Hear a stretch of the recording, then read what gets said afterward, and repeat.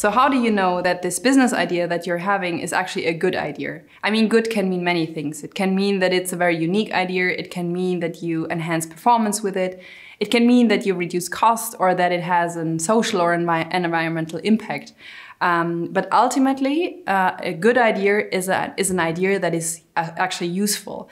So you need to understand the problem. There must be a problem behind that you're actually solving with your idea. And in terms of entrepreneurship, a good idea is always a good business idea. So you need to have a target audience who's actually willing to buy your idea, to pay for the solution or the product that you're offering.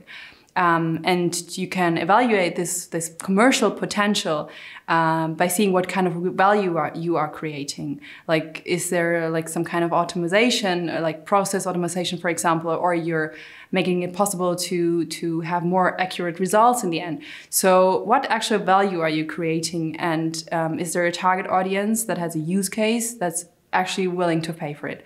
So if you want to evaluate if your business idea is actually good, then you first need to see if it's really useful, if you are actually solving a problem with it.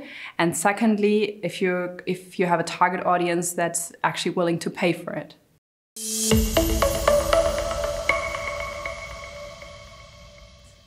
Well, once you can confirm that your idea is really good, you can then focus on the wants, needs, and demands of your target customer group.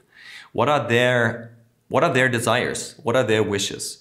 In order to find out, you have to focus on them, examining their behavior in work or life. You do this by postulating assumptions or hypotheses first, and then you examine, as I said, your target customers, for example, through observation, or you talk to them, you have a questionnaire, or you conduct interviews in order to get their direct responses and information that are required in order to shape your idea, to concrete it towards their actual wants and needs. Once you have this, and equally important to this, is the innovative element of your idea. So once you know it's good, and once you have understood what your customers want, you have to check whether you're truly unique in what you're doing. Or are you just the next thing that already exists in terms of being too similar to existing tech in the state of the art, or doing in a very similar way what others do already. You have to analyze and research your competitive set to find your niche of market and also of your product configuration that can really bring value and where you can grow and prosper. With having all those answers to the questions that we have asked so far, you're perfectly set to take the next steps.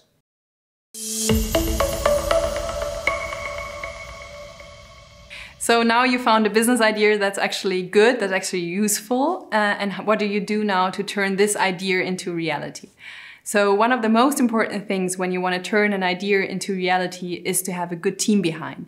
And a good team is composed of different skills, of different know-hows, of different expertise and experiences that you bring in. So ideally, you have a very diverse and complementary team that brings in all the skills that you need to make this idea turn into reality. And the other important thing that you need, or that you can benefit a lot from, is a network, a good network and a good ecosystem that you're embedded in. And that's where we come in at TUM, and also as a startup consultancy, because we provide you help, or we provide you support from the very early stage, from the ideation phase to validation, testing, making a proper business planning, and also giving you access to different funding options. Protecting your ideas from others is really important if you want to keep an edge in future. So on the one hand, you should talk to your peers and industry partners about your idea, because you might gain valuable insights and feedbacks. On the other hand, it's really risky because you might actually give somebody else your idea and they could copy you. So what should you do now? You should, when you talk to somebody, you should take into consideration who you're talking to. Is the other person capable of copying and stealing your idea? If so, you might consider patenting your idea and thus creating intellectual property that belongs only to you. But make no mistake, patenting is no easy task. It takes a long time and a lot of money to actually get a patent. And for some startups, especially in software, patent may not be a solution at all.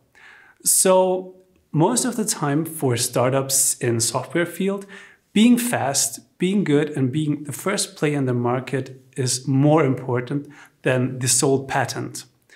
But if you're thinking about patenting your idea, at the TUM there is the Patents and Licensing Office you could talk to and get a consultation if your idea is patentable and if you can create a lasting protection for your intellectual property.